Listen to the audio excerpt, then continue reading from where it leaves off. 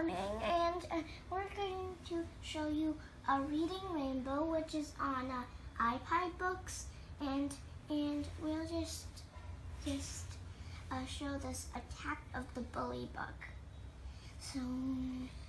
So now let's read by myself, but we're just going to pick Read to Me, since I don't really read that loud. Red Chair Press presents Funny Bone Readers. It's Attack Funny Bone of Readers. the Bully Bug by Jeff DiNardo. Illustrated by Jim Paylott. Read by Mo Egan. Red Chair. Beetle was new in Bugwheel. It looked like a nice quiet town. He set up shop and waited for his first customers.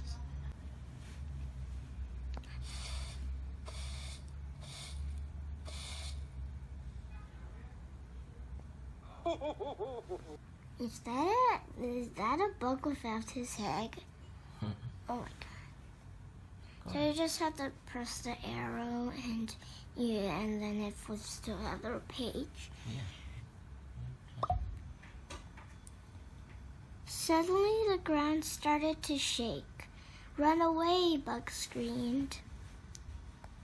"What's wrong?" yelled Beetle. "Is it an earthquake?"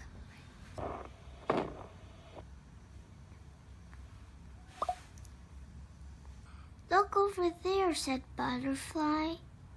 It's Bully Bug. Oh my god, he's big. "He's a big bully," said the butterfly. "It picks on all us little bugs." "Give me your lunch," Bully Bug roared. "I want it now," he demanded. Beetle called all the bugs together. "I have an idea," he said, "but we have to work as a team." "Amazing," said Butterfly. "Hooray," said the other bugs. They all got to work. The next day, when Bullybug showed up, something was there to meet him.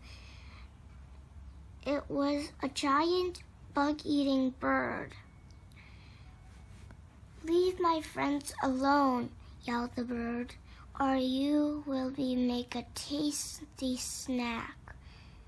"Ah!" yelled Bullybug as he ran away. "Hooray for Beetle," shouted the bugs. "I don't think Bullybug will ever bother us again," said the butterfly. And he never did. Big question. How did working as a team help the bugs stand up to Bullybug? Big words, customers, those who buy goods or services for business. Earthquake, sudden and strong shaking of the ground, caused by movement and in the earth. Demand to make a strong request.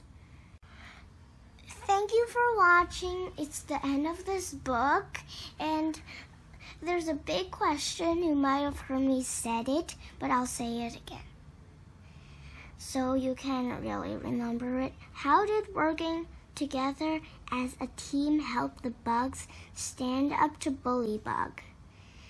Answer in the comments below. The end.